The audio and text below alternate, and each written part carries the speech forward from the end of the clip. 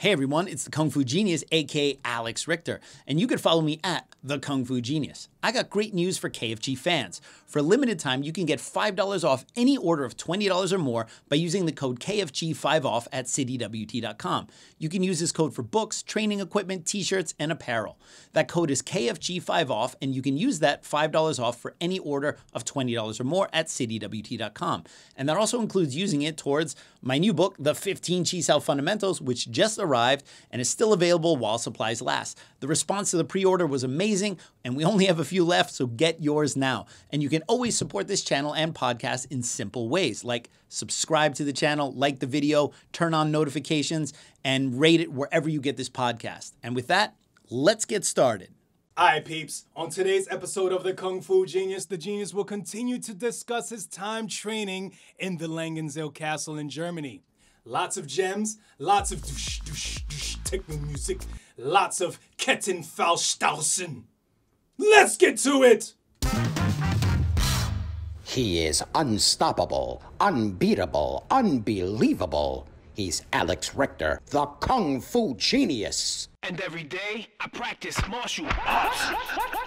Watch out! Word is, I'm a Kung Fu Genius. Practiced all day like a genius. Yo, Dre, how you doing, man? I'm making it happen in the world.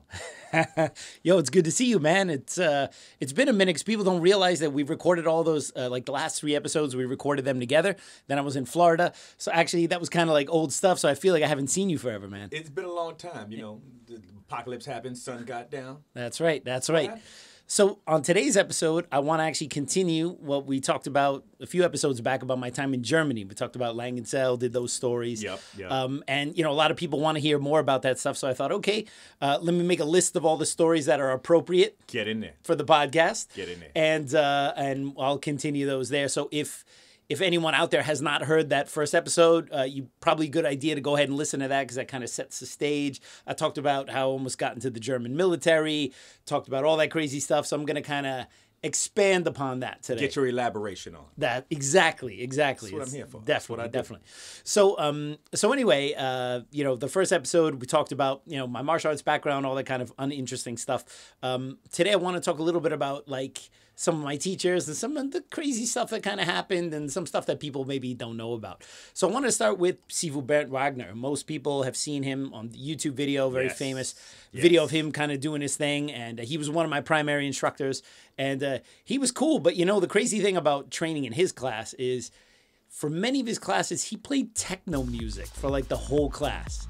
Now, I don't know about you, but when I listen to beats, I like something a little more organic, call it my Cuban side. I do like techno, I'm not going to lie to you. You like techno music? Me too.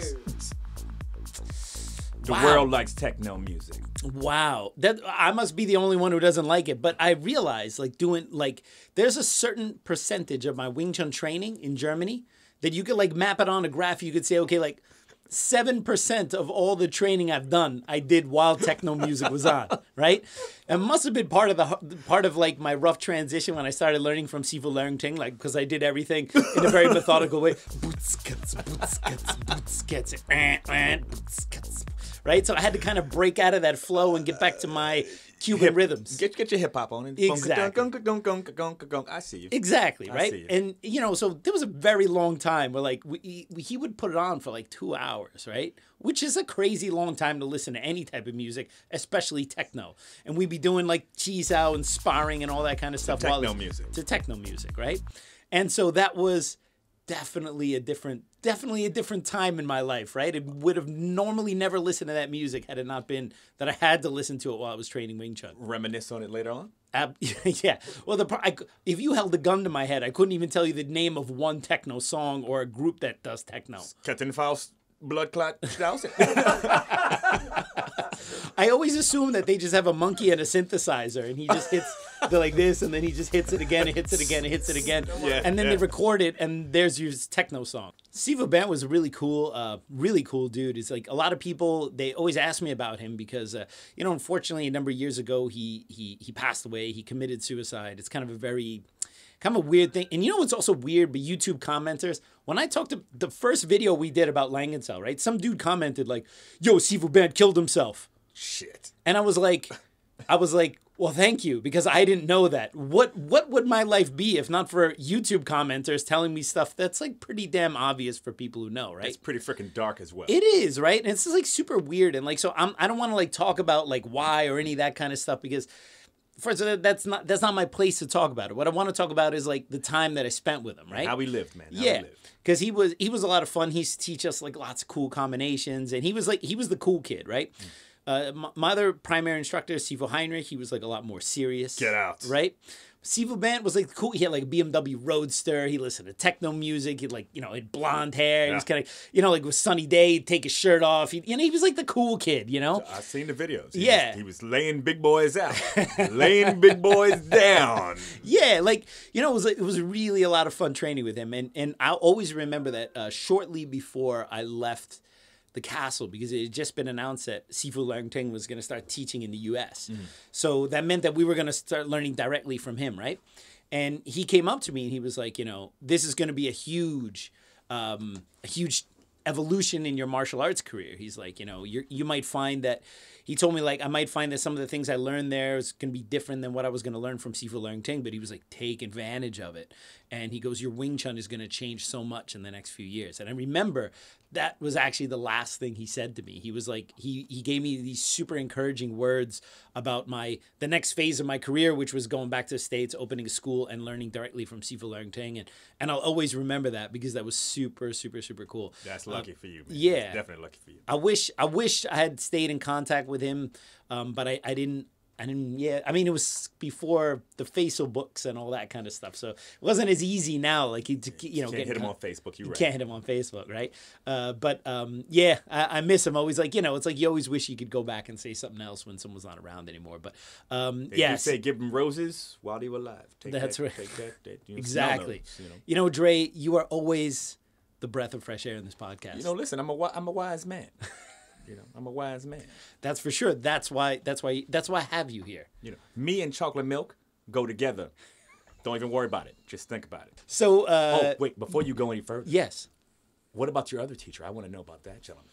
I'm going to talk about Sifu Heinrich, but before I talk about Sifu, I'm going to finish with Sifu Heinrich. All right? So I want to talk about some of my training partners, because when I did that first episode, I talked about like my Norwegian boys, like Gaute and Jürgen. I told that Jürgen chicken story where he fought the chicken, right? Yes. Talked about Gaute and then I sent it to some of my boys who I trained with at the castle, and then I realized, oh man, I didn't even mention them in the episode.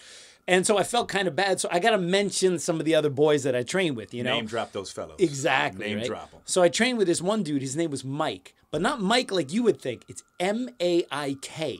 All right? Mike. All right? And Mike was one of my main training partners. He had a background. I believe he had formerly done some karate or something like that in the past. He was like... You ever meet someone, he's like you, but he's just a little bit better in everything? He's like 10%, all right? That's my other me.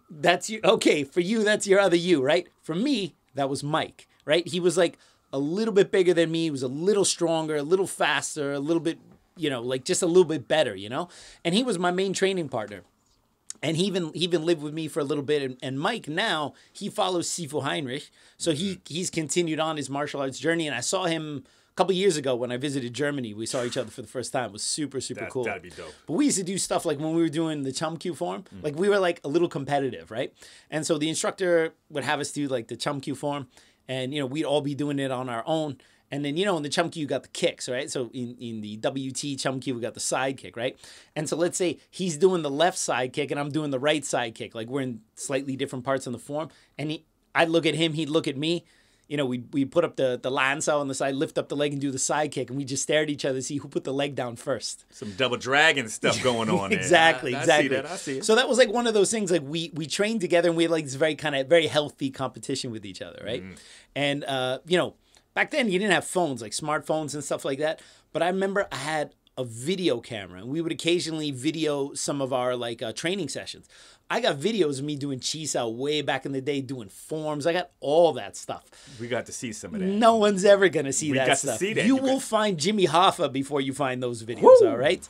So, and I'll always remember this because they're one of the big-ass video cameras with the cassettes and everything, right? VHS, buddy. Yeah, VHS. right? And I always remember, like, there was a time period where Mike lived with me for, like let's say 2 months, right? He was in between apartments and he just stayed with me, right? And I wasn't home one day and he used the video camera, right? And mind you, this is before people had a video on their smartphones, right? And I'll never forget it. I had that video. I popped the video in, right? Because I wanted to look at some training session I had with Mike. And then suddenly it cuts. And like, it's him. Like flexing like a bodybuilder in front of the camera, right? Like, that's not me. Yeah, and then he's like, turning around. He's popping all like the back poses and like all this. But he had a really like he still does. He had like very wiry physique. He was one of those kind of Bruce Lee types, like very lean, but like very sinewy and very strong. So when he was popping those up. Yeah, little strainy veins. Yeah. And so I need to go back and find that video because I have him straight flexing. Like it's. Bring it up on his ass. Dude, it looks like a Chippendales audition tape, man. It's so great, man. That's your man, by the way. That's your man. That's your man. That's so we all in agreement. That's your man. That's your man. Go for it. So I don't know. I suppose it's always good to have some kind of blackmail material, right? Hell yes. Work for the president. Yeah. So the president of what? Hair Club for Men? What are you talking about? This is an apolitical show here, right? There are no politics. I meant here. Wakanda. See, I don't even know about that. That's Wakanda's president. That's why he's not around. That's how the Black Panther transferred. Got it. So anyway, but Mike's still around. He's still doing martial arts. He's got a school. And it's just so cool, like, because not everyone I train with ended up doing something. Some people either ended up doing something else or some people didn't open a school. And so it's interesting to see, like, the couple people that did go out and make it, they were pretty much the people you thought, they were the people that were going to run the school, right? Nice. Yeah, and so it's, like, good to see that he's doing well. So everybody stood in Germany pretty much. Or around Europe. Yeah. Well, I had, like, so he was one of my German training partners. There was another dude named Nico. This big, tall German dude. He trained in China. He had done wushu and sanda kickboxing. And he was cool because he had a bunch of like Chinese movies and stuff. His wife was from China, and she was like a wushu champ. But they actually have a martial arts school in Heidelberg still, and so she teaches wushu and he teaches Chinese kickboxing. And it was cool because like after we trained at the castle, and then like every now and again we'd go out like into the field or whatever, and she would like teach us like some cool ass wushu and like we'd be busting poses and stuff. So yeah, it was a lot of fun. I mean, basically I was doing nothing but martial arts the whole time I was there. It was absolutely amazing. Pretty much what you do right now. Yeah, pretty much the same. It was definitely foreshadowing what the rest of my life would be, right? It's all right. That's all right. So yeah, it was a lot of fun. Like Nico was there. So I had Nico, I had Mike. Those were my cool German training partners. The other dudes, they were like from Norway, or there was a dude from crazy stoner dude named Michaela from Italy. I'll tell another story about him some other time. I don't know how appropriate it is. I've been there's a crazy story about him and another dude. I don't know about telling that. I'll have to think about it. I might come back and tell that story another time. I don't know how appropriate it is, right? That's the problem. Maybe I'll put this for my Patreon supporters, right? But not on the regular podcast, right? We want to know how inappropriate it's going to get. We want to know. And then there was one dude, he used to be in the French Foreign Legion. And I don't know if you know anything about the French Foreign Legions, but those dudes they don't know karate, but they know kareze. Yeah, I see some movies. Yeah, that dude, like, it reminds me of the Winter Soldier. Or no, it reminds me of the Hulk. You got to go like, hey, the sun's getting low. You got to like, you be sparring and he'd be on the ground just, and you go, yo, sun's getting low. You had to like go through the whole thing. Yo, take it easy, Mr. Foreign Legion. All right? Yeah, so we had like lots of crazy characters, and it's like anywhere else when you get like a bunch of people together and they're training 6 hours a day. It's nothing but kind of like mad chaos, And the mix of people who were training was really wild. It was a lot of fun, man. It was definitely cool. One thing I want to talk about is, some of my boys, they grew up in East Germany. I don't know how much you know about politics, but at one point, East Germany was separated from West Germany, right? Is that the Berlin Wall? The Berlin Wall, and so they were communists on that side or whatever. So some of my boys who grew up on the East German side, they didn't have the chance to, because they weren't allowed to practice martial arts in the same way that people in Western Germany were, right? Because, like you can't have contacts with the West and all that kind of stuff. All the martial art books that they would like get, they were these like Russian martial art books, right? And so they got a book about Bruce Lee in Russian. Now they had to learn Russian in the school, but like they didn't really know, because it's like they learned in the school they can't really speak Russian, right? So they were trying to like figure out exactly like what the hell this thing was, right? It says that Bruce Lee has these like battle cries. Wow. They thought they figured out what those battle cries were. What were they? So so my boy Nico came up with Ich Gum Tossen, all right? Ich Gum Tossen, all right? What does that mean? It doesn't mean anything. It's kind of like, you know, it's like in English when you say like, you know, bang, boom, bop, or you say badoom, right? It's like these like random words that are they're for describing sounds, right? Yes. So they came up with Ich Gum Tossen, right? So they had this idea, like, you know, if you fire like a left punch, it's like each. And if you fire a right punch, it's like gum. And if you fire a kick, it's like tossen, right? Yes. So it's like each gum, each gum, each gum, tossen, right? And so they thought that was like the shit, right? Until they finally saw their Bruce Lee movie and realized, oh no. It doesn't work that way. It's like, it's something totally different, right? And so they were like blown away.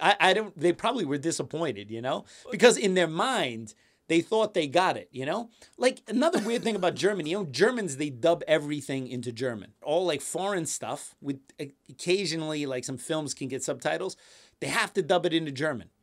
Whereas, like, countries that are not as big, let's say, like Denmark, they just show the movies in English and use subtitles. That's why, like, a lot of people in Scandinavia have really good English, because they watch all of our stuff in English. They just watch it with subtitles.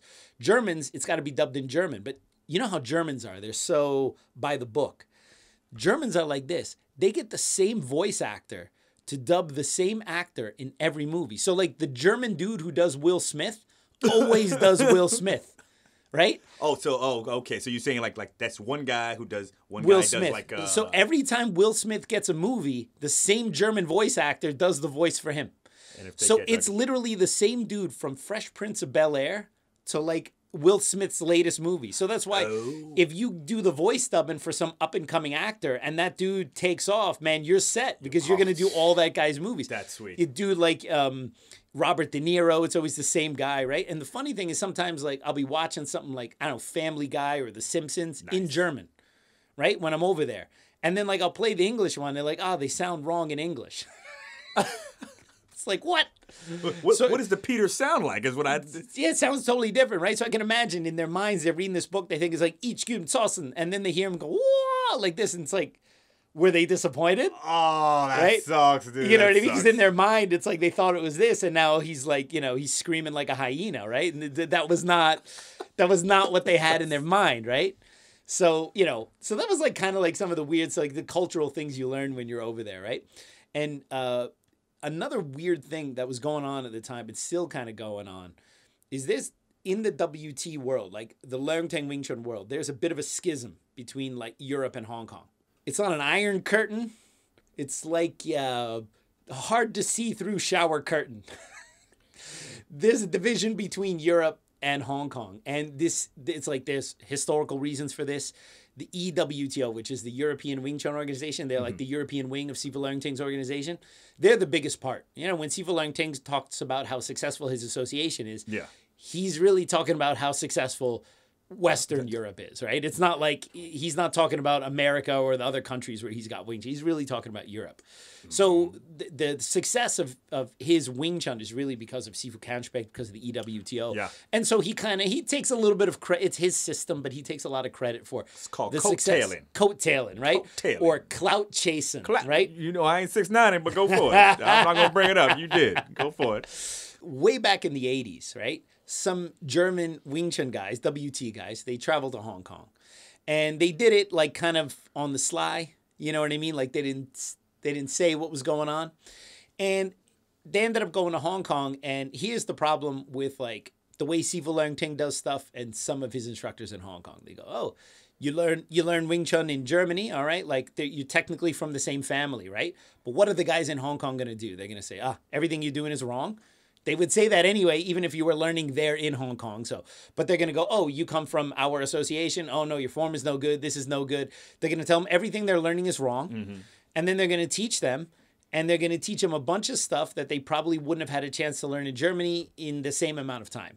Right? Gotcha. So basically it happened like some guys went to Hong Kong. They learned a bunch of stuff they shouldn't. or they weren't quite qualified for. They went back to Germany and they were like, I already learned all this stuff in Hong Kong and I don't need to like learn step by step the way, whatever. And this caused some trouble, all right? There are more details, and I told a very broad general version of it because I don't want to get into who that was and all that kind of stuff. Yes. But basically, it caused a big problem. They ended up like, that guy had to leave the association, ended up being like a real big deal. So then there was this thing, okay, for all the European peeps, if they're going to go to Hong Kong to train, they need to get permission with the European headquarters, not because, they're going to go over there and learn secrets, but when they go over there, the Hong Kong Chinese guys are going to try to mind F them a little bit, and then they're going to come back either thinking that they can't do anything, or they're going to come back thinking they can do everything. Yeah. Right? Yeah. And so that created this little bit of a schism, right? So anyway, Sifu Langting knows, and he's known since the 80s, he's not really supposed to teach people who come from Europe, in particular Germany, right? That's the thing? But yeah, he's not supposed to do it without permission in Hong Kong. All right. Obviously, it's one thing if he goes to Europe, right? But like the Germans and the other Europeans, if they came to Hong Kong, they had to get your visa and your passport stamped, if you understand what I'm saying, before you could do that, just to make sure they kept an eye, because Sifu Langting can be a bit duplicitous. All right. Yes. It's a word that I like. Yes. All right. And so he knows, and he knew he wasn't supposed to teach, but here's something crazy. He constantly got in trouble for teaching these dudes in Europe that he wasn't supposed to teach, and he still does it, all right? There was one guy, I'm not going to mention his name. He's got an Italian name, all right? Okay? He went over and learned from Sifu Langting for a few years, right? He wasn't supposed to do it, and he was even a black sheep from the European Wing Chun organization, right? Like, he was already not in good standing with the European organization, right? And he went over and started learning privately from Sifu Langting for a few years. And this was crazy. Sifu Langting knew that he wasn't supposed to teach this guy. And you know what he did? He put this dude in his book, Roots of Wing Chun. All right? Like, We can go back and check that. Dude, sometimes you don't, like, he's insane. All right? He's completely insane. All right? And so and the reason I know this, when I was in Germany, we were at a seminar, and Sifu Langting had come to Germany, and he had his new Roots of Wing Chun book at that time, which is the big book about the history of Wing Chun, right? Yeah. Anyway, this black sheep dude that he put in the book, his former teacher was at that seminar. His former teacher had no idea that this dude was learning from Sifu Langting, because as far as he knew, this guy was booted out. He wasn't part of anything, right? Oh. So I'm at the Sifu Langting seminar in Germany, training with my boys.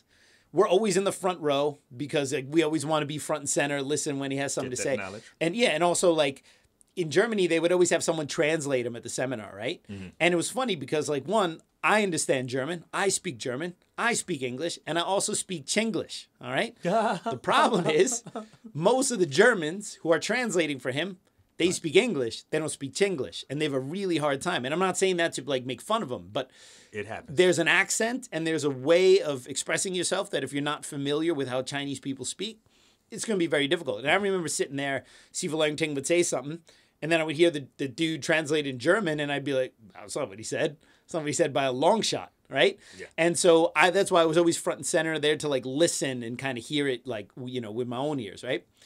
And anyway, Sifu Langting pulls out his book, Roots of Wing Chun. He says, this is my new book, And then he's showing, he's all about the history, about the different styles. And then I remember some German guy, he raises his hands, he goes, "Siyo," because in German, a J is pronounced Y. It's supposed to be Sijo, because this is someone who's like a great-grand student of Sifu Langting. He's like, he means to say Sijo. He goes, Siyo. And Sifu Langting just looks at him, he's like, what? Like, he literally doesn't know what he's saying, right? It's like, it's Si Joe, it's not Yo, right? And then he goes, when is the book coming out in German, right? And then Sifu Langting, so gangster, he goes, no, the book is in English, but the photos are in German. See, that's your man right there. which means he's not translating it. At all, He's buddy. telling you, At all, buddy. You can buy it.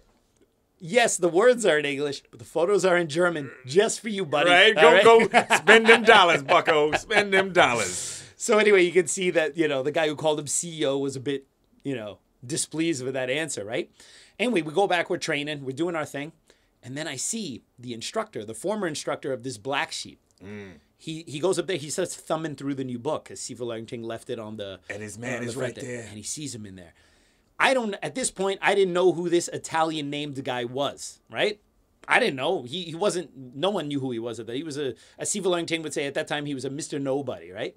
So we're training and suddenly I see and the guy's my Siheng, right? And he kind of stiffens up and he calls Sifu Leung-Ting over. He's pointing at the book and you can tell he's super agitated. He's like, this guy he's kicked out of the association, or this guy's kicked out of my school, and why is he in here or whatever? And you just see Sifu Leung-Ting is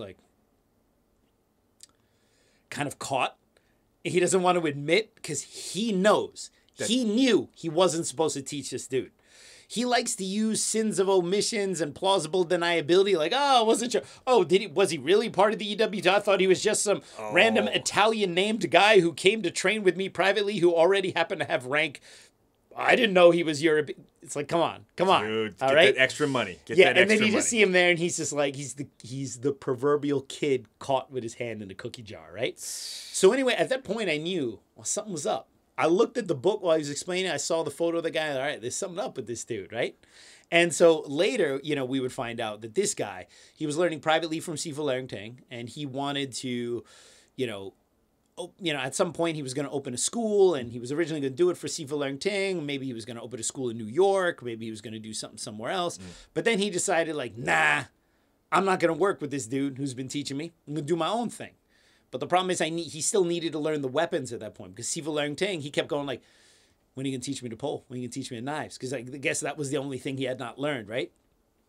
And Sifu Leung-Ting's well, if you open a school or you do something in a very kind of gangster way, you scratch my back, I'll scratch yours kind of thing, right? Yeah. And so I think he didn't want to have to go through those final hoops to learn the weapons, right?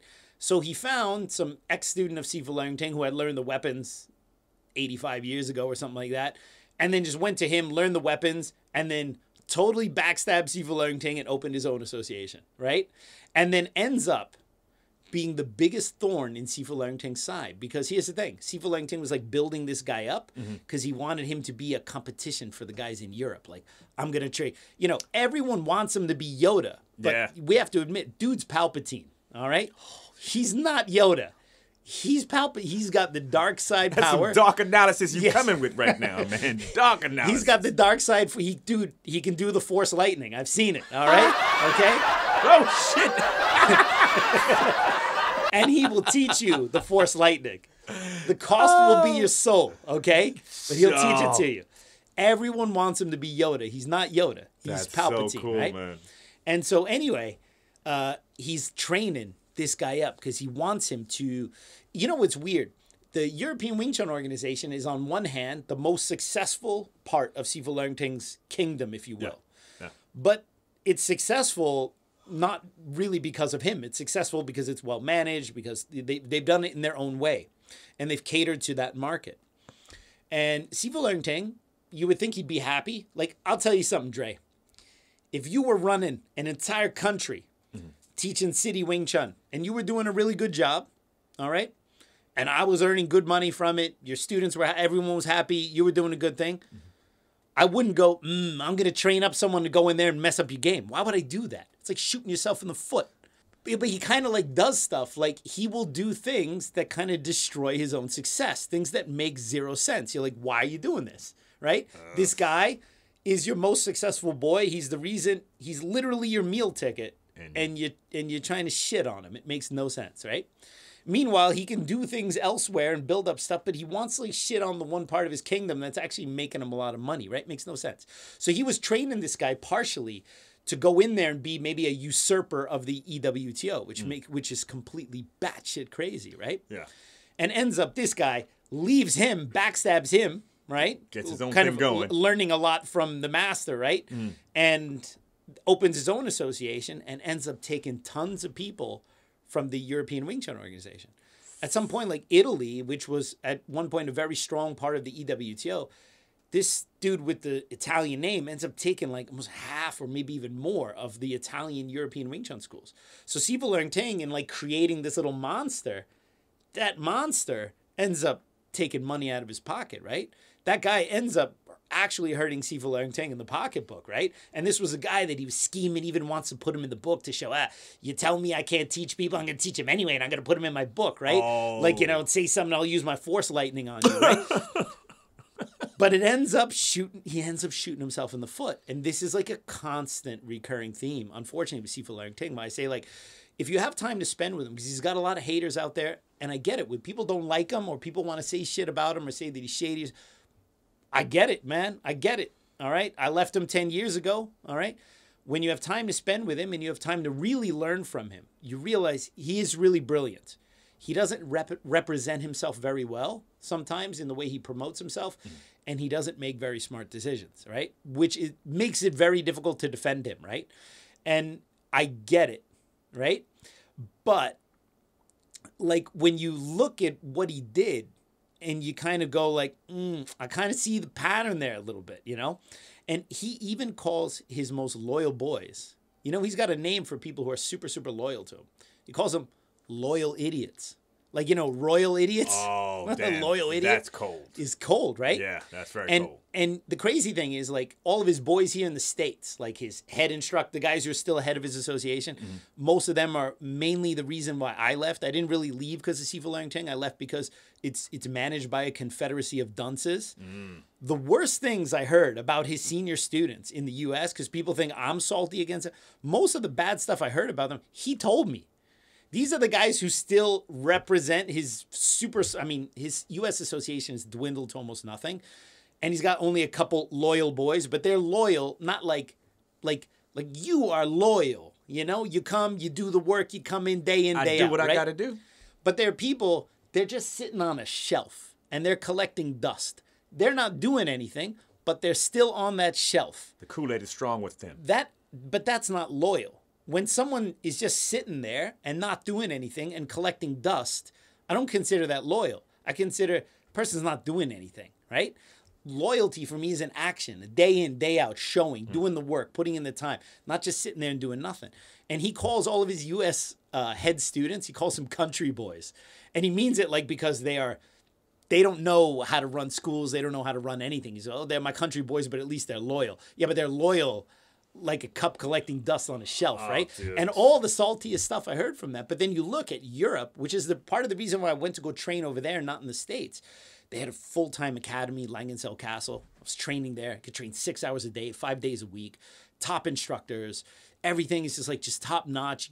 Like, that is where his association is doing really well. And then you look at, like, where it's not doing well, and he's got all these yes men, these country boys, and he's still doing all these, like, he's, it's like Machiavelli, except he does it wrong. Yeah. Like, he's trying to be Machiavellian, but he keeps shooting that force lightning in his own foot. When this Italian guy came out, and then, of course, everyone found out, he's teaching this guy, he shouldn't be teaching this guy backstabbed him, he backstabbed the EWTO, blah, blah, blah, blah. You would think he learned his lesson, right? You would think, okay? I'll tell you something. In the times I went to Hong Kong, whether it was for Fight Quest or for private training or for whatever reason,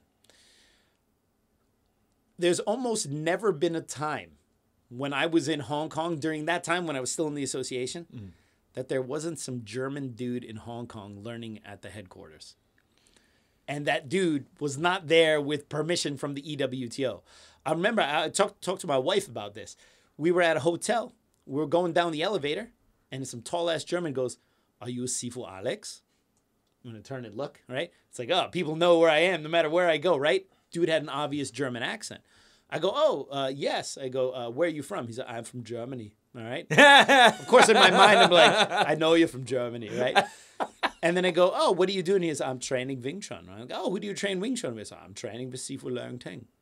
And I'm like, I was still in the association at that time. I knew the rules, right? And I'm going like, so I fish a little bit, right?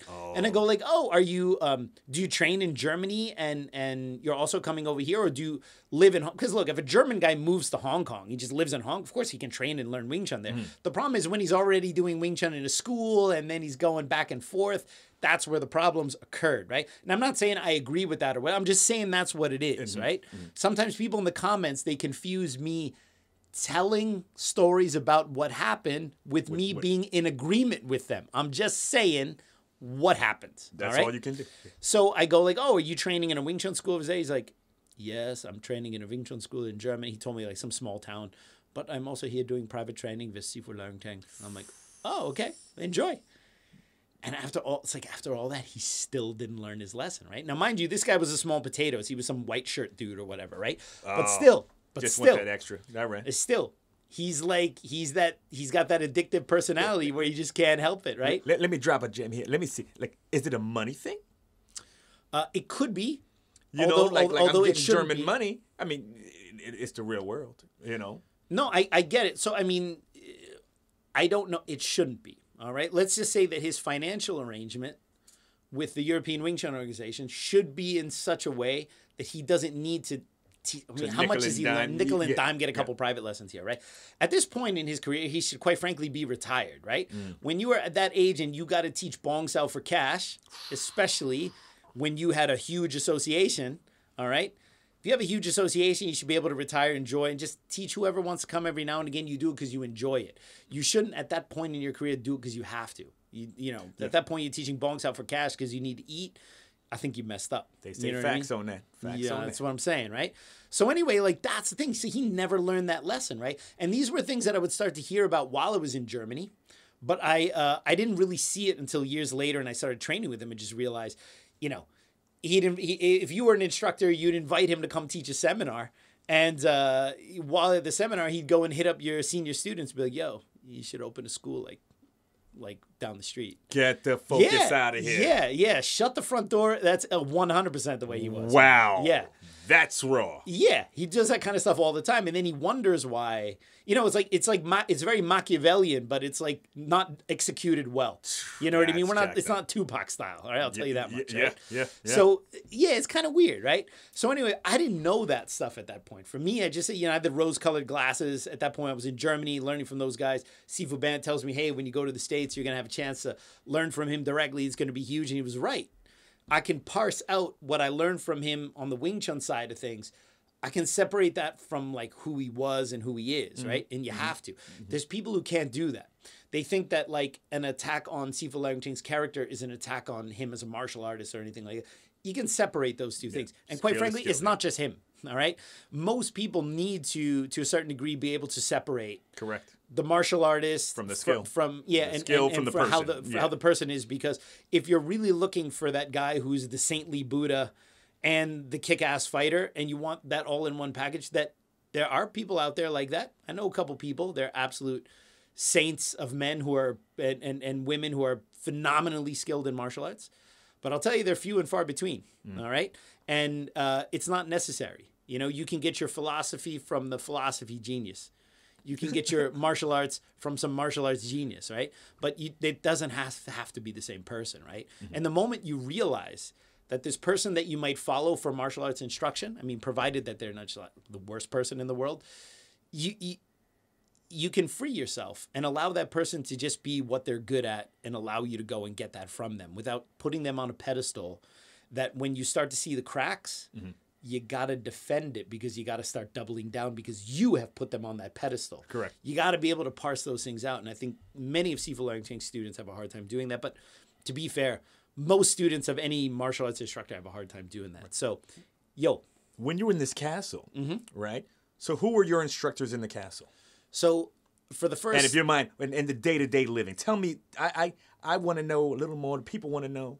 Well, I talked about this in the first video. That siren, remember you remember this story with the sirens? The sirens? When they militarize you when you get to the castle? Yeah, man. Tell the people about the military. That was in, occasionally there would be that's the techno. An instructor. It wasn't the techno. No, there was an instructor. He taught the police, like the SWAT teams. And he would have come occasionally, not every month, but he would come regularly every couple months or something like that. And we would do like the training the way the police would do it, right? And sometimes that would, sensory deprivation. Yes. We did some kind of wild stuff. And that was really interesting. That was a lot of fun. We love But that. those, usually after those days, you went home and your hands are kind of shaking like this, right? You can't do that kind of training all the time, right? That's like that Pink Panther guy jumping out at you every 5 minutes. Yeah, Kato. You have him in the corner waiting. And he always comes at the worst moment, right? You're like super tired. You got to go pee, and then he whacks you in the back of the head, right? Yeah. So we had that. I talked a little bit about the day-to-day in the first episode, Yes. which I'm sure you remember because Yes, you were there. Yes. But basically, for the first, let's say, year and a half, 2 years, I think, Monday was Sifu Bant. So we had him for all 6 hours, 2 3-hour sessions. He had a 3-hour session in the morning and in the evening with a little break in between. So we had Sifu Bant on Monday. Tuesday, we had Sifu Heinrich Pfaff. Wednesday, we had Sifu Bant again. Then for like the first year, every Thursday, we had a guest master class. I mean, we had a different 5th level practitioner came every Thursday. So that's why I had a chance to see Sifu Tazo, Sifu Manis, Sifu Edel, Sifu Ring Eyes, and all of those guys. I had a chance to see everyone, Those are right? pretty much all the greats right there. Oh, yeah. That was like kind of the OG, older generation, right? And then Friday was Sifu Bant again, right? And then they stopped doing the guest master classes after about maybe the first year, maybe 8 months I was there, because I think it was difficult to coordinate that every week. And then Sifu Heinrich took over on Thursday. So that meant I had Sifu Heinrich 3 times a week, and I had Sifu Bant twice. That's a bad mamma jamma. Yeah. That's a real bad And like I mentioned in the first one, you had people that were more partial to Sifu Bant's way of teaching and people who are more partial to Sifu Heinrich. And you had people that would only show up to Sifu Bant's days and people would only show up on Sifu Heinrich's days, right? We went to all of them, Every right? We day. loved it. But I was definitely more on team Sifu Heinrich, right? Because he was...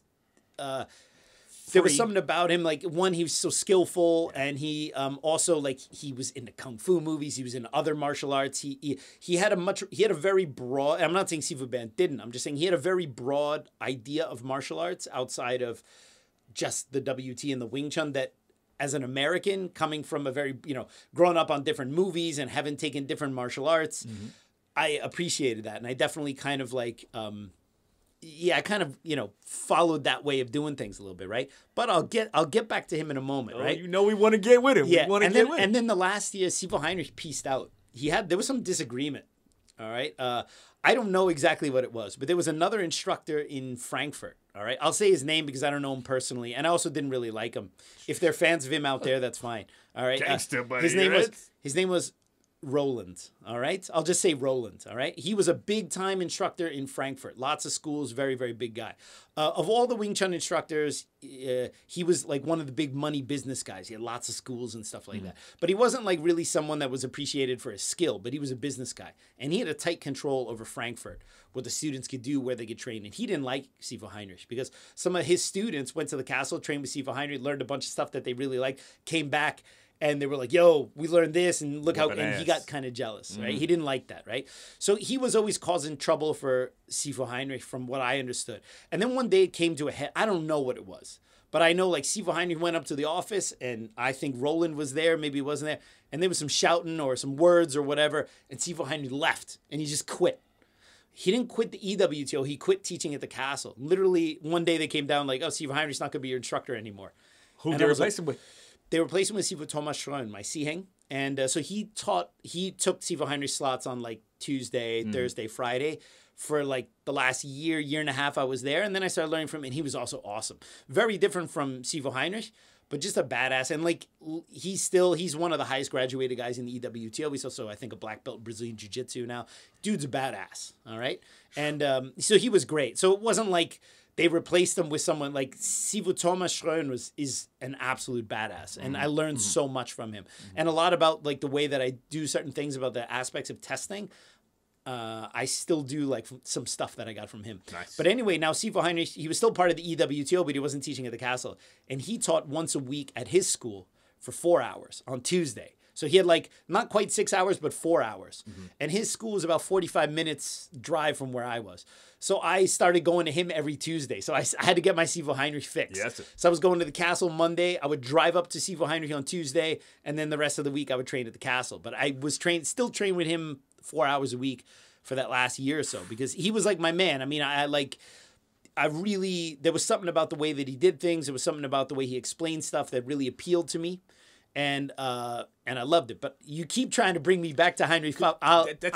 I'm finishing with him today. He's a bad mamma jamma, man. He's the centerpiece of this episode. We're getting there. We're getting there. You people must see this out in the world. I want to check those YouTube videos. I wanted to tell a story that not a lot of people know. There was in fact, I don't think anyone except my training partners at the time knows. There was a master in the EWTO. His name was Tazos. Yeah, but Tazos, a Greek guy, All right? And he's also from that kind of old school first generation. Tazo's a short guy. He's like me. He's even a little shorter, right? Very dynamic. Yeah. Very dynamic Wing Chun guy. And he had like, I think pound for pound, he had one of the hardest punches in the EWTO. He could do like the step and punch, knock people really, really far back. Really powerful, dynamic dude, right? But he had a temper control problem. All right? He was one of those hot-blooded Greeks, all right? And I only saw him at a couple guest master classes, and he liked to kind of smack students around, whatever. Their instructors are like that. We've all learned from him. That's okay. I don't have a problem with that, right? But of all the different masters that I learned from, he wasn't like one of my favorites. I thought he was one of the most skillful. But for me, all of those dudes were skillful. The difference between one dude and the other is, can this guy teach me something? Trick. Because some guys would come, like the guest masters would come on Thursday. The one guy would come, he would just beat the shit out of everyone just to show how awesome he was, right? And you'd be like, okay, I saw a couple things, but he was kind of there for himself. Correct. The other guy would come in, maybe he didn't really show off too much, but he was teaching, he was training, he was explaining, he would show you stuff. You'd be, wow. You would leave that, you'd be sweating because you got good training and you learned something. And you go, that dude is awesome. Yes, sir. Next guy would come in, smack you around, show how awesome he was. All right, he's good, but didn't teach me shit. He's good, but he didn't make me better. So what does it matter? You know what I mean? Yeah. So Tazo was one of those guys. I didn't have too much contact with him. But then there was a big seminar in Germany in 2001. It was the 25th anniversary of the EWTO. Now, because I was a Castle student, me and my boys, Mike and Nico and all these guys, we were the staff of this huge, it was more than a seminar, it was a huge event. Because it was like over multiple days, they invited Sifu Langting. Sifu Langting brought Hawkins Chung, who's one of Yip Mun's students. Yeah. And you had all the EWTO masters. It was a huge event. They had a show, they had demonstrations. And every day you could do a screama. And then, at 1 o'clock, you did a screama with some instructor. And then at 3 o'clock, you do Wing Chun with Sifu Langting. And at 5 o'clock, you do Wing Chun with this other instructor. And because we had the passes, because we were staff, because we were castles, they gave us staff passes. All I did was just go to the Sifu Langting ones. Because it'd be like, if you're a student, student levels, you see Sifu Langting this day. But if you're this level, like black shirt, you got to go at this time. So the black shirts couldn't go during the lower level stuff. Because they had so many people there, they had to divide it up by level so it wouldn't be too full. But because I had a staff badge, I went to every single time Sifu Langting. It didn't matter if he was teaching beginners, I was there. Yeah. Teaching even the advanced practitioners above my pay grade, I was there. Oh, I'm staff. So I'm there watching, right? So that was like the whole thing. That was the seminar where Sifu Imin was disinvited.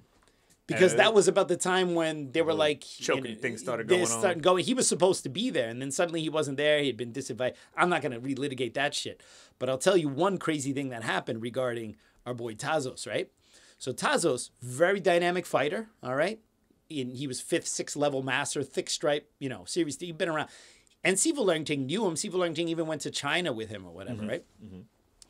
And Sifu Langting wants to demonstrate the first attack and the first attack defense from from Chisao Program 1, right?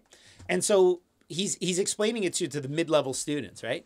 So he grabs Tazos, all right? Because wrong time to do that, bucko. No, because Tazos is a high-level instructor. So the assumption is I can demonstrate something with this guy because this guy knows what he's doing, right? So Sifu Langting's doing Chisao with him, and he goes to give him the first attack, and Tazos is like, he's super hectic. I could even see it. I was not a technician yet, but I could see he was very jumpy. I mean, that's probably what makes him so dynamic, that he's like a very jumpy guy. But he's like, Sifu Langting is going like, he's going slow. He's demonstrating the technical program, right? And he's going like Keanu Reeves in The Matrix. He's like Keanu Reeves. Tai Chi through Jello on Quaaludes, all right? He's showing the movement step by step. And Tazo's like, he keeps time warping. He keeps like going really fast, right? And Sifu Langting says, hey, slow down. Hey, he just wants to show to you. He keeps trying to have to like scold him like a child, right? Oh. Right? And the thing is, all Tazos has to do is just move with him. And he's like being very jumpy and very nervous. Like, I get people are nervous with Sifu Langting, especially if you have not had a lot of chance to spend with him, right? Sifu Langting gets fed up. He tries it like 3 times, and the guy is so jumpy, he can't even demonstrate a simple thing with him, right? And so he tells him, and he pushes him to the side, and he grabs me. Okay? Let's cut a clap on everyone. No, and the only reason... There it is. I didn't say it for that reason. I had only said it because I had worked with him earlier, and he knew that I spoke English, whereas Tazos doesn't speak English. So I think he thought it wasn't that, like, to be fair, maybe Language Tazos, barrier. maybe there was a language barrier. It wasn't that Tazos wasn't able to do it. There's just a bit of a language barrier, right? So he knew that I spoke English because he had done something with, I had asked him a question or whatever. Well, he knew I spoke, so he grabbed me, right? And then he does it. I move with him, same speed, everything. And he's like happy he can demonstrate it, right? The whole time I'm doing this, Tazos is staring at me like this. He ain't know about the Kung Fu Genius at that time. Dude, I wasn't He the ain't know. Kung Fu genius. Oh, you was. but You just dude, didn't know. he was staring at me like he wanted to rip my throat out and show it to me before I died. And I was like, dude, like in my mind, I'm thinking like, it's just a demonstration, right? But he was looking at me like with such rage. And I was thinking like, why, this guy's supposed to be a master in Wing Chun. Why is this guy so angry, right? Like, how do you get to be at that level of skill and be like so raging angry about, this was a non-event. Language barrier? Yeah, but can you imagine if I'm trying to demonstrate with you Yes, and I'd be it's not jumpy too. and it's probably. not working, right? And I just go, oh, okay, let me grab, and I grab Mikey Deane instead. Yeah. All right. Yeah. Would you then be staring at Mikey Deane? I with- might. I'm Okay. I'm very Dre-ish, Dre Okay. Day when it comes to that. Maybe that was a bad example. All right. That was my seafood for you right there. So last time I talked about my boy Jürgen, Gauten Jürgen, the Yes. Norwegian guys, right? Yes. And I'm gonna get to Heinrich Pfaff, but I got to tell you. I got to tell you this one story because I told the story about how Jürgen beat up the chicken. All right, how he chain punched a chicken, right? Yeah. So I'm gonna tell another Jürgen story. All right. Now, all right, Jürgen, he doesn't even have social media. Jürgen is not out, so I feel okay telling the story because it's maybe not the kind of normal story you would tell in mixed company. All right. I'm here. Jürgen, as I mentioned in the previous podcast, he liked to drink. He liked to have a good time. There were two Norwegian boys, Gaute and Jürgen. Gaute was like me.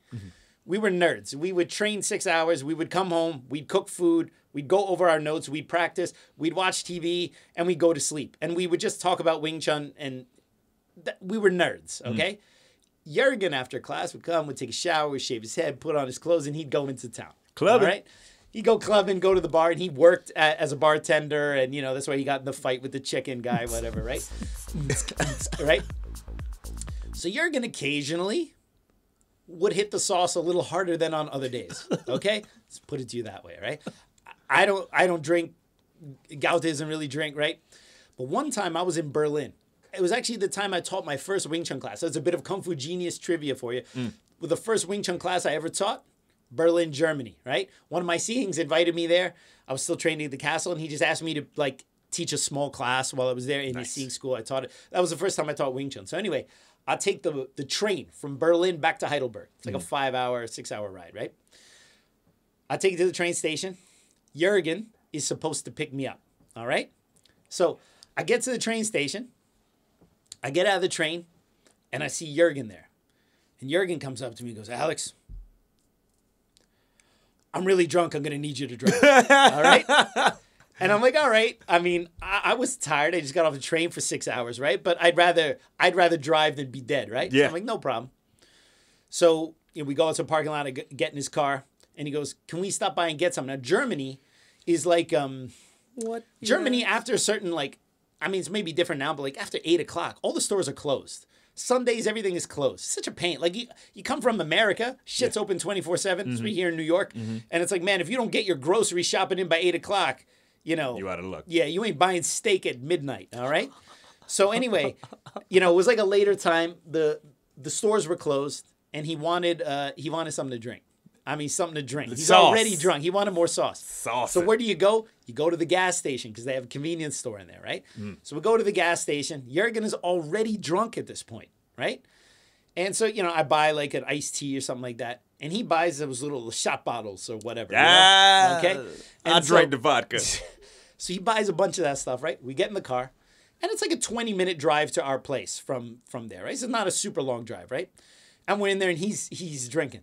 All right? Mind you, homeboy's already sauce, right? And he's telling me, because I had been away from Heidelberg for about 2 weeks, and he's kind of catching me up what they were doing at the castle, blah, blah, blah, blah.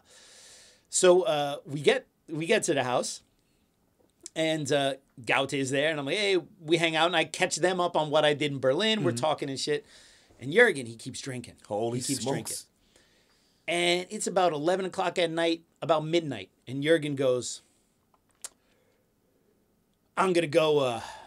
I'm gonna go out now. I'm gonna take the car. Holy. And we're smokes. like, nah, you're not. So the Norwegians, they had one car. They shared it with each other. So Gaute, he's like, while Jurgen says this, Gaute goes, he takes the car keys and he freaking hides it, puts them under the couch or some shit, right? Jurgen starts looking for the keys, comes back 15 minutes. Oh, I can't find the keys. Oh, sorry, I don't know where they are. He keeps looking. You guys know where the keys are? Nah, I don't know where the keys are. He's so drunk, he doesn't really, obviously we know where the keys are, right? He's like, oh, he keeps looking around. He goes, I'm going to hotwire the car.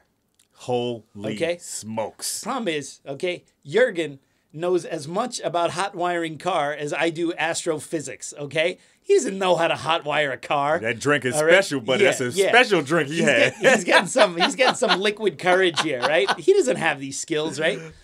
So he comes back in. He goes, can't hotwire the car. He goes, I want to go, okay? And this is the part where I kind of toiled over whether I should tell the story or not.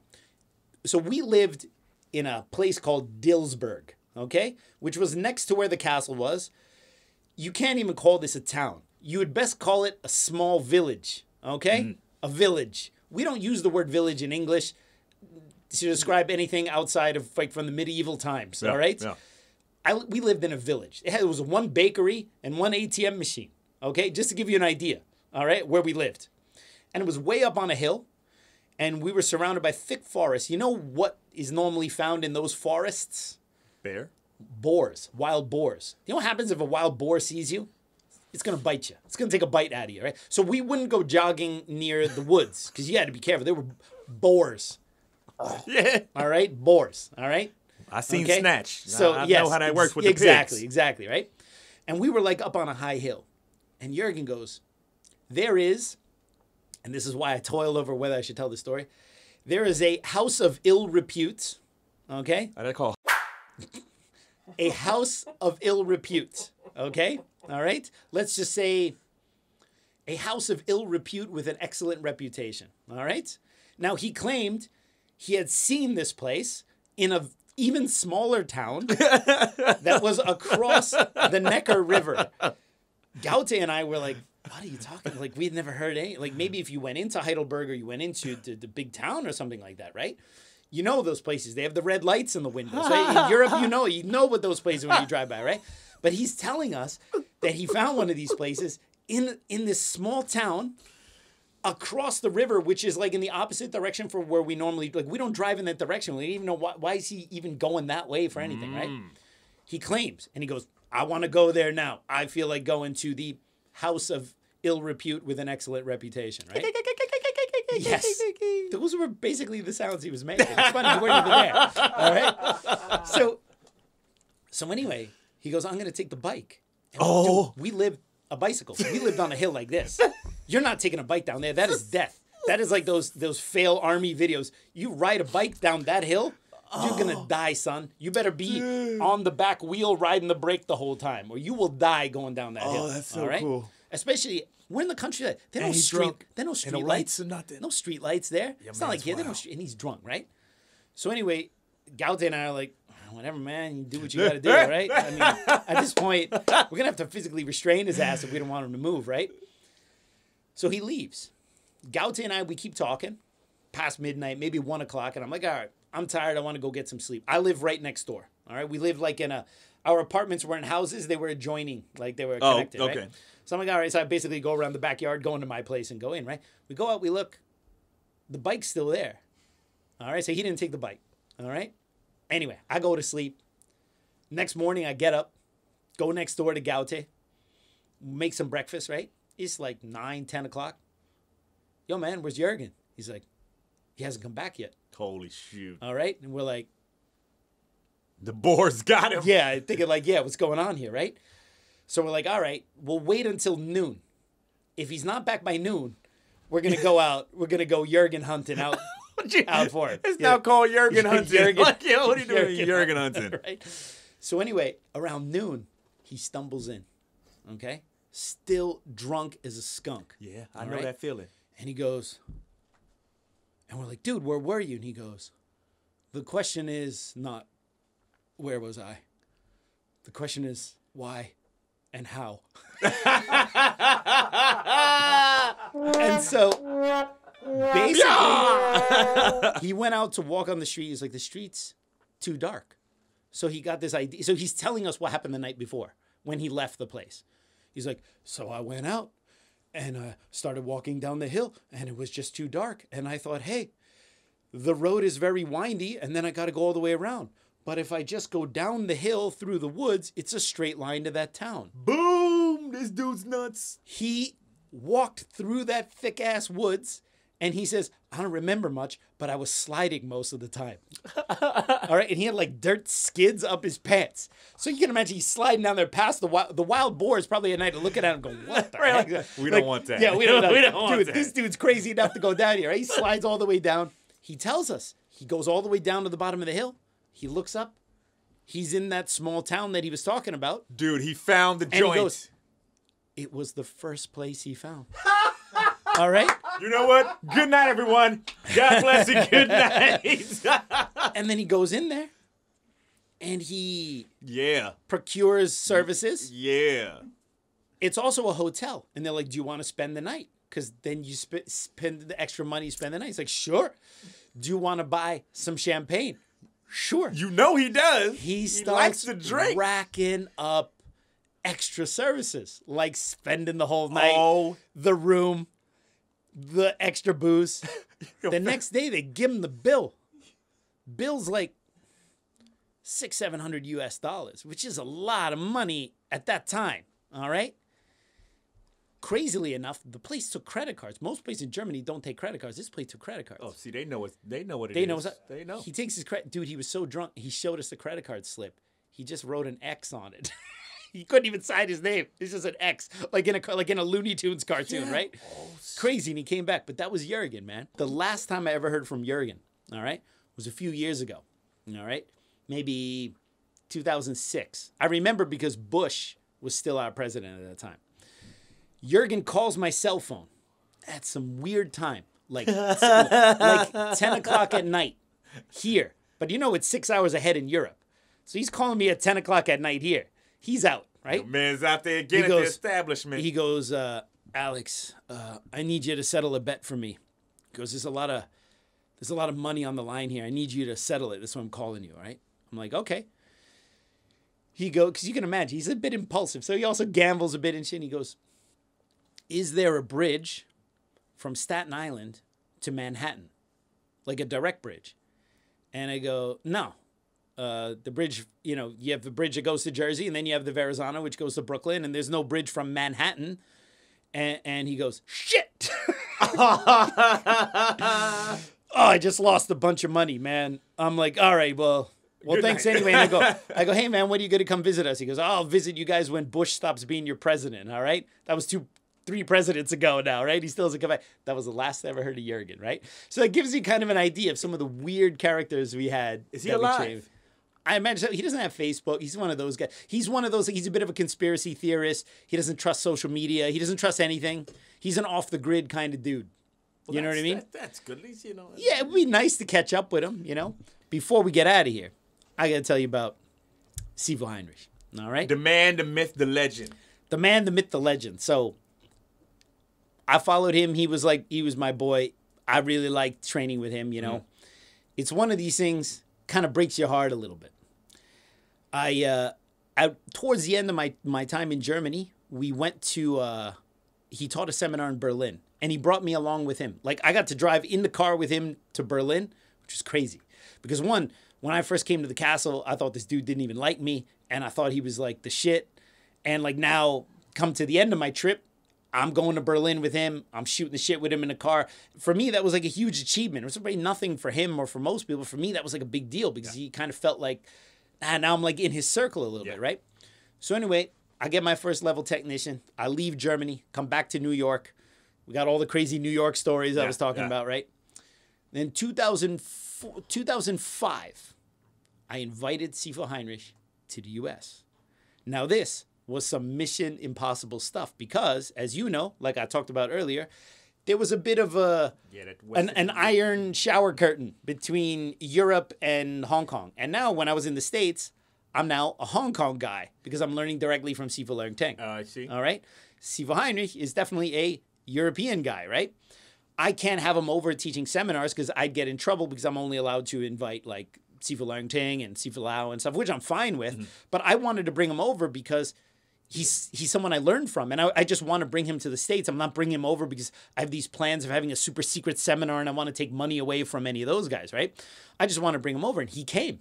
Oh, fucking sweet. The first time Sifu Heinrich ever came to the U.S. was to come and be with me. All right, which was crazy, right? He came and stayed. At that time, I went to Connecticut. We was with my parents because we had the bigger house over there, right? A small ass apartment in New York, you know. So I'm over there. My parents got a big place, so he's there. We're coming into the city, so he's actually been to this space here. All right. Oh wow. And he would come, and it was like, dude, it was top secret, like no photos, no, like you couldn't let anyone know he was here. I told one of the U.S. instructors that he was here because that guy was a big fan of. He was Sifu Leung-Ting's student, but he was a big fan of the European Wing Chun organization. Yeah. Him and another high-ranking instructor who's still in Sifu Leung-Ting's organization now. They flew up to New York to train with Sifu Heinrich privately while he was here. All right. One of Sifu Leung-Ting's top guys who's in Texas, who's still with him right now, came up here secretly behind his Sifu's back and learned privately from Heinrich, dude, right? Dope. So that was totally crazy. And Sifu Heinrich taught a small little seminar here, like very, very unofficial. So my first generation of students, your Sihing Elliott and stuff, They got a chance. They had a chance to see him. They met him. Oh, all right? dude, shit. Yeah, it was crazy. Like for me, so that was such a big deal. And having him here, spending time with him, just, like it was so great. I had such a good time. For me, Sifu Heinrich was really one of the most skillful guys. Now there's some people who don't like him because he could be kind of moody and stuff like that. I thought he was great, and I got along with him fine. He goes back to Germany. This is 2005, and very shortly after that, he left the EWTO. He had some issues, some politics, stuff like that, right? And that's fine. After he quit the EWTO, because normally when someone leaves the association, you're not allowed to talk to them. You can't deal with them anymore. He quit the association. I called him. I said, hey, like, I know you're not part of the association anymore, but, I respect you. For me, you're the boss. Hell yeah. All right? Hell yeah. I said the Chefste in German. Like, it's kind of like saying you're the boss, right? Shasta? So, yeah, like the sharpest, right? Nice. Just to let him know, like, I'm not going to be one of those guys that now you left the association, I'm not going to talk to you anymore, right? Like, things are cool, right? Everything was fine. I wouldn't see Sifu Heinrich for 3 years. It was 2008. And I tell you, man, that shit almost broke my heart. Because Sifu Heinrich, as I mentioned, like, he was someone that he was like the biggest thing for me, right? And just the fact that I was able to travel with him and do a seminar, it was such a big deal, right? Yeah. He came and visited me. He stayed in my home. Yeah. It was huge, right? Yeah. He left the association. He started doing his own thing, which is fine. And then I was in Berlin visiting one of my friends. And it just so happened on that weekend, while I was visiting Berlin, it was like a social visit. Sifu Heinrich was in Berlin teaching a seminar for his new association, because at that time he's doing his own thing. So through a mutual contact or whatever, it's like, hey, would love to meet him. And we would go and have a dinner or something like that, right? Man, you ever you get a good idea? I don't know if this ever happened to you. You ever get a good idea of someone and suddenly from one day to the next you see him again and you don't know who this person is anymore? Yes. And that... I look at myself like that sometimes. When it's someone you care about, man, that shit breaks your heart, man. Yeah. So we met at a different person all of a sudden? Like a sushi restaurant. And first of all, he was there with one guy that I knew, and he was there with a few other guys, all right? I didn't know who those other guys were. And it was weird because in the 3 years that I was there in Germany, I knew the guys who were around Sifu Heinrich. Right? Like, you knew who his boys were, who his entourage were. I didn't know who any of these. Like, he's got a whole new entourage, right? Which is fine. But you ever see one of these dudes? He sat across from me, right? And Sifu Heinrich was being like super cold. He was like kind of sitting there with his arms folded. I'm like, hey, how you doing? And he started saying all this like derogatory stuff about Sifu Leung-Ting. Like, oh, that guy is just this and da da da da. And then he goes, and at that time I was still in Sifu Leung-Ting's organization. He goes, yeah, man, do you have his contact information? Meaning Sifu Leung-Ting. And I'm like, yeah, of course. I mean, I email with him all the time, right? I'm still thinking this is the same Heinrich from before. He's like, yeah, like I want to beat him up. I want to challenge him. I want to fight him. I'm looking at it, it's like, what? And I'm thinking in my mind, I thought it was a joke. I'm like, you want to fight a dude who's in his 60s? I thought it was a joke.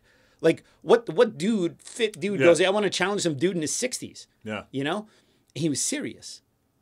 And then like, and he was like all salty. And the crazy thing is he left the European Wing Chun organization because he had political problems in Europe. That had nothing to do with Sifu Leung-Ting.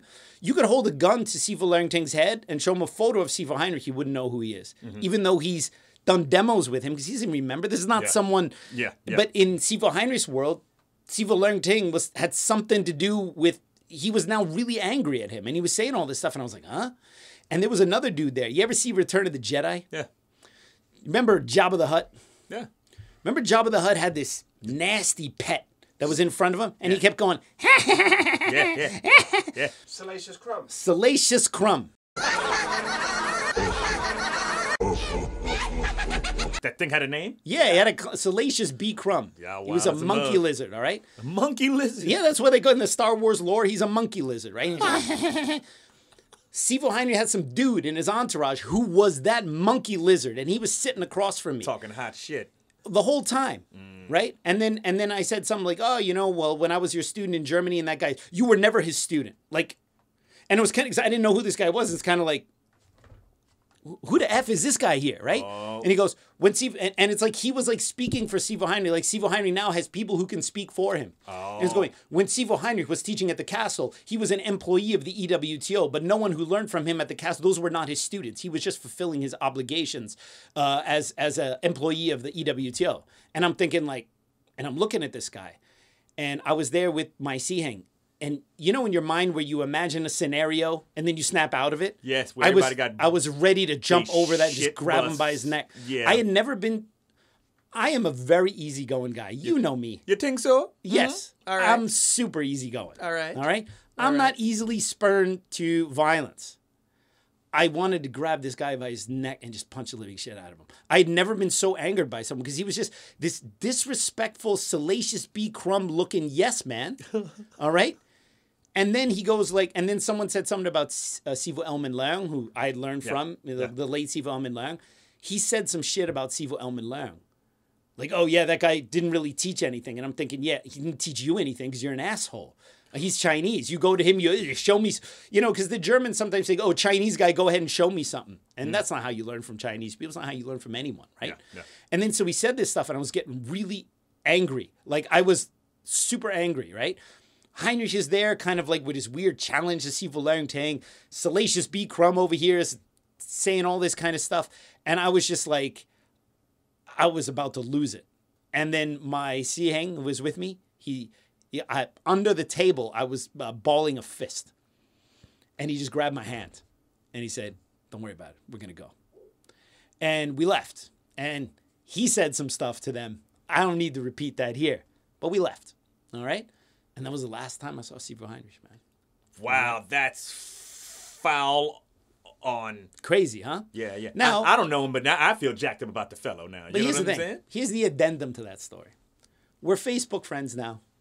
He occasionally likes some photos on my Facebook. And I'll occasionally like some photos on his Facebook. It's water under the bridge, man. That was 2008. And you know what else was weird? You know the reason why I was in Berlin at that time? One of my best friends. He was one of my students. His name was Klaus. One of your Sihengs. He trained with me. All right? Really a close student of mine, close friend. He had just gotten killed in a motorcycle accident. Oh. And here in Midtown, taxi ran through a red light and hit him on his motorcycle. And he was in a coma for a few days. I went to see him in the hospital, not responsive, and he died. Ooh, sorry, And he man. was like my best friend. He wasn't just my student, but like you would have loved him. You would have loved him. He was the coolest dude. And I kind of like, I got into a bit of a depression. And my Siheng in Berlin said, hey, you need to change the scenery. Why don't you come to Berlin, spend some time, get out of New York for a little bit. So I went to Berlin because so you I had all that I feelings up needed in to there. get out of New York because I literally just lost my best friend. And then while I'm there, it's like, oh, Sifu Heinrich's in town. And then I went and saw him on that trip when I was like still going through that stuff. Yeah. That was weird. And there was I was angry after that, man, because I'm like, I don't know who this dude is anymore. And so I remember that night after we left the restaurant, I called my web design guy back in New York. And I said, take Sivo Heinrich's name off my website that I ever learned from him. I said, take every reference off of him off, right? Just take it off. And for years, my senior students know I wouldn't even mention his name. But then, at some point, I realized I hold on to this anger. First of all, he might have been in a bad mood that day too. I dig it. All right? I dig it. He might have come with some stuff. And I can't stand there holding this anger because of one weird night for the rest of my life. Then it's like I'm taking the poison expecting someone else to die. All right? I'm holding on to that. That was a good proverb you just So did. I realized, I read it somewhere. Somebody put on a meme, probably with Bruce Lee's photo. That was cold-blooded. So then I decided I'm good, and I let it go. And I'm cool. I don't harbor any weird feelings or anything like that. It is what it is. As far as I'm concerned, I'm cool with Sivo Heinrich. I'm cool with everyone. And that's the Castle Stories Part 2. You know what? Everyone, Not to end that on a downer. you pretty much did. I'm pretty jacked up internally right Did I mention Jurgen went to a house of ill repute and almost got killed? Let's say what it is, family. It's all about the in Germany. I'm editing all of this out. And that's it. Word is I'm a kung fu genius. Technique speaks for me, not lineage. Forget Jet Li, cause I'm the one. Many call me seafood, but to you I'm sea gung. And I produce masters. You surpassed us. Your kung fu stiffer than corpse and caskets. City Wing Chun is the house I built. Violate the gate and your blood gets spilt. Alex Richter, always the... All right, let's do it. Woo! All right, peeps. On today's episode of the Kung Fu Genius, the genius will continue to go into his time in the Gangnam Castle, the Gangnam Style Castle. Gangnam Style Gangnam Castle. Style. All right.